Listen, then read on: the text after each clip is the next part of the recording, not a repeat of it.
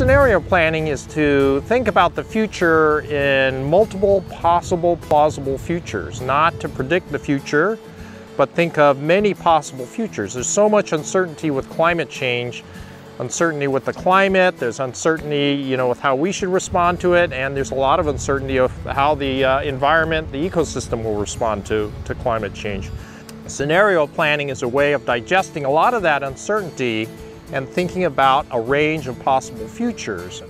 The way the Park Service is using scenario planning, science is the key that feeds the data that helps develop those future scenarios. So here, for example, at Exit Glacier, what's the plumbing going on inside the glacier? What is that new dynamic as it moves up the hill?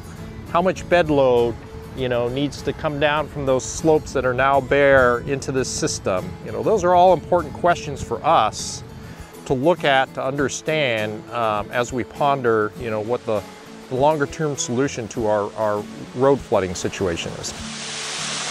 In order for a lot of our visitors to get to the Exit Glacier area, they have to drive a road that the park constructed almost 20 years ago. And I think when that road was designed, it was originally designed with, sort of thinking about historically what happened in terms of flooding and what they had to be aware of.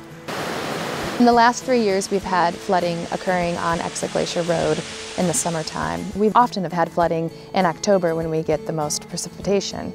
But what's interesting about these events is not only the timing, but that they're happening when we're not getting any rain. And so it's actually increased melt off of the ice field and the glacier itself. So now we're sort of in response mode because the design anticipated flooding from one direction when now it's coming from another. So we're trying to get a better understanding of the hydrology within this watershed so that we can make informed management decisions. We're trying to figure out, is this just a natural change, an avulsion of the channel back into a historic channel, or is it a migration, or are we seeing more flow or more sediment as Exit Glacier is retreating? Because we really do think we have a new dynamic here with the glacier no longer being on the outwash plain, that as it recedes up the hill, the equilibrium's changed on the hydrology here at the Exit Glacier. So that's something we need to come to understand. Well, when people come to Kenai Fjords and they see these glaciers and maybe they see historic photographs of what the glaciers used to look like, that's when they realize that there really is change occurring. They go out there and think, wow, I cannot believe this. When I was a little kid, the glacier was right here and now it's way up there. And I think it makes them realize, what can I do? How do I influence this? And I think that people do make little choices in their day-to-day lives of trying to have less of an impact on the environment and on the world.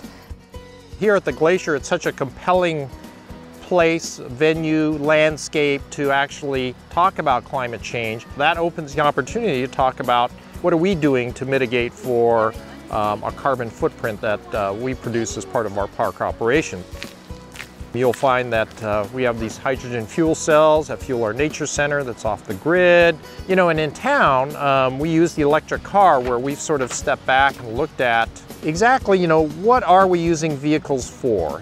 What are the alternatives to just jumping in a car and doing some of those things that we do on a daily basis? We can be role models and try to set good examples of like, hey, we don't only want you to do something, but we're doing that also. There's a whole variety of things that we're working on to really show by example ways that people can change their habits and thus reducing carbon footprint. History is not really your guide to the future in an era of climate change. How can we be successful in managing parks when it's going to be so unpredictable, when there's so much uncertainty? And that's where I think a technique like scenario planning really helps managers like myself.